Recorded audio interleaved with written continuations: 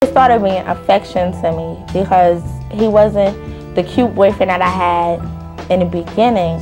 He became a monster. My friends used to say, oh, he hit you because he loved you. He hit you because he loved you. And I really started believing that, you know, that it was love. That's why he was hitting me. He would tell me that I was stupid and dumb and that I wasn't growing and learning in school, that I was immature, not as mature as he was, that I had a lot to learn in life, that I needed to get new clothes, that my makeup was always running, that I was a bitch, that I was, you know, slutty with his friends and too flirty.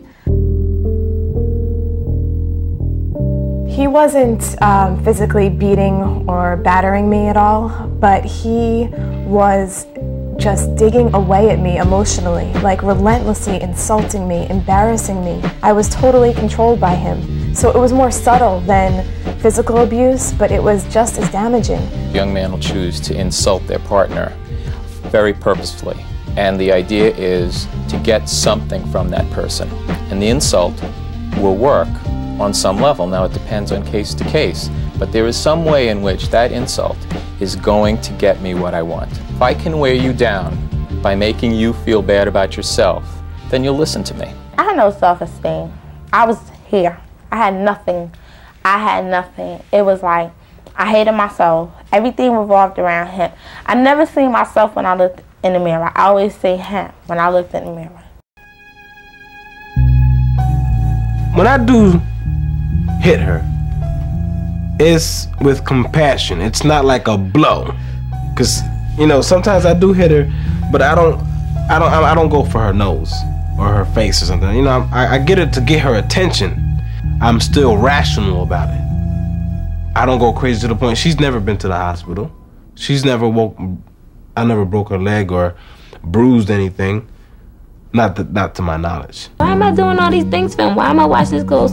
Why am I cooking him dinner? Why am I doing all this? What am I getting out of it? And she doesn't see that if she just went along with things, everything would be okay. Sometimes I say to myself, no, there's not ever a time where you should hit a woman or anyone. But it's just, what should I do? Sometimes I think about that captain on a ship. If he doesn't discipline his men, what happens? You know, I mean, we lose the war because the men didn't listen to obey his orders. But I'm not saying that it's my job to discipline her. But should I just let her run over me? Men who are abusive start with a justification. And then once they can justify the act, then they will commit the act. Please visit our website, InTheMix.org, for more information on this and many other programs about critical teen issues. You'll also find resources, transcripts, discussion guides, video clips, how to get copies of our programs, and lots more. And we'd love to hear from you. You can email us your ideas and advice so we can share it with everyone. That's mail@inthemix.org. You can also visit our tween website, It's My Life, at pbs.org/itsmylife. It includes games, advice from teens and experts, resources, and lots more.